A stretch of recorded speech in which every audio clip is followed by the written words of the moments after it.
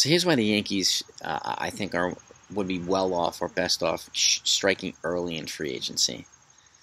There's a lot of guys that have been talked about over the years for the Yankees. They should get him, and blah blah, and so on. And the Yankees haven't, obviously, but these guys are starting to be moved to other teams. My gut's telling me that someone like Josh Hader is going to go to Toronto, and maybe the Red Sox are going to wind up getting a really good multi-positional player, whether it be Ketel Marte or even somebody like Whit Merrifield, somebody who's going to have value. Even though he's older, he still has a lot of value.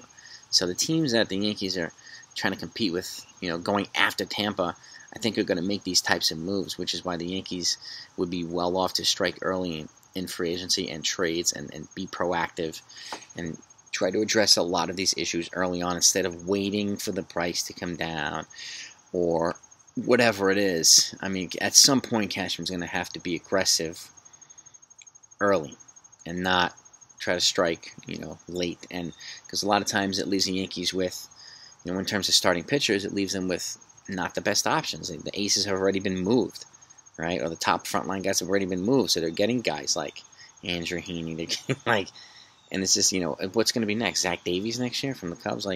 Is that the guy the Yankees really want? I mean, that's come on. So I think striking early for the Yankees would be a wise idea. And, it would be an extremely wise idea. And, and again, this is across the board. Guys that I've had mentioned of Ketel Marte or Brian Reynolds or certain guys like that. Or even Eduardo Escobar, who's a multi-positional guy, but he's a free agent, so the Yankees won't have to trade for him. He would be a guy to bring in who can give some really good infield protection. And he's got a good bat, and he's versatile. He's a switch hitter. He's a contact hitter. So he checks off a lot of boxes for the Yankees. A lot of them. Brian Reynolds checks off 6 million boxes. So does Ketel Marte. And, are any of them gettable? I don't know. But if the Yankees have a good enough package, they will be. And the Yankees have enough guys to get a guy like that. And we mentioned Matt also. We mentioned Matt Chapman. But, the earlier you can get a guy like this into the fold, the easier it would be to kind of put the other pieces around him. Or build around Cole. I mean, I would go for day one of free agency. I'd be calling Carlos Rodon. I'd be at his front doorstep, or Robbie Ray, or both of them. I'd be camped out in front of their houses. Luis Castillo, same thing. I'd be working to get him in a trade. So we've talked about a lot of these guys already. The Yankees definitely need a frontline guy. And relievers, I'd be over at Raciel Iglesias' house. Raciel, just day one. Other guys like Michael Lorenzen. I mean, there's some power arms that the Yankees can get. There's some crafty arms that the Yankees can get. I think they need 2 in the rotation, 2 in the bullpen, at the very least. We have to let Johnny Lasagna come back and make sure that he's healthy. We have to not wear Chad Green out 2/3 into the season. Okay? And that's where, more reliable depth comes into play. Yeah, I mean, we had the depth, but a lot of them got hurt.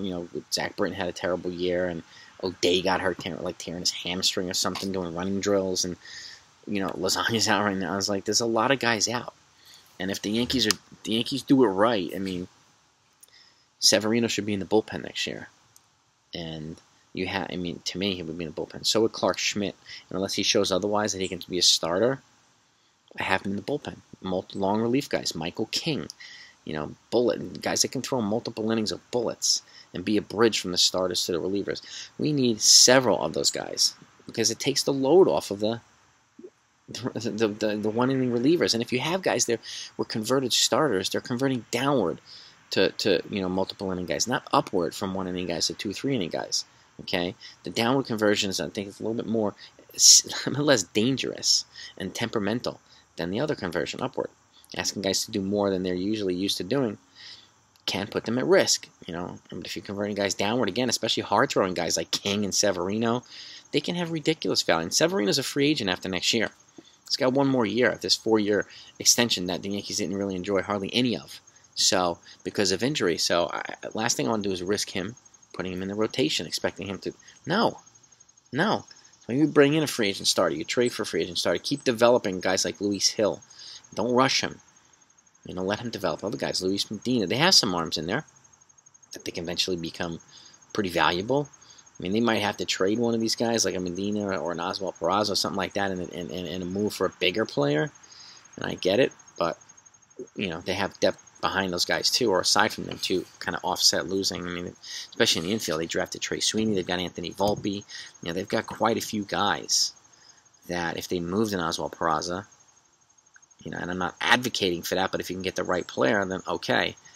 But you move a guy like that, they at least have other guys at that position to up the middle.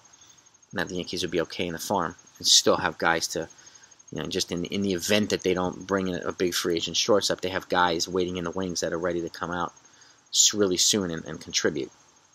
So, strike first, guys. Cashman, whoever the GM is, if it's not Cashman, please strike first. Be aggressive this offseason, okay?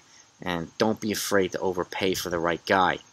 Let's stop getting these mediocre guys and expecting, or guys that are either doing a reunion with some guy that pitched for us 7 years ago, or getting a guy 6 years too late, like they did with Darren O'Day. I mean, should have had him at 30 or 28, not 35. Those types of deals. So I think it would be wise to avoid them and continue getting younger and more athletic. But guys, be early. Strike first. Being first, in a lot of cases, is better than having the best deal. Be first.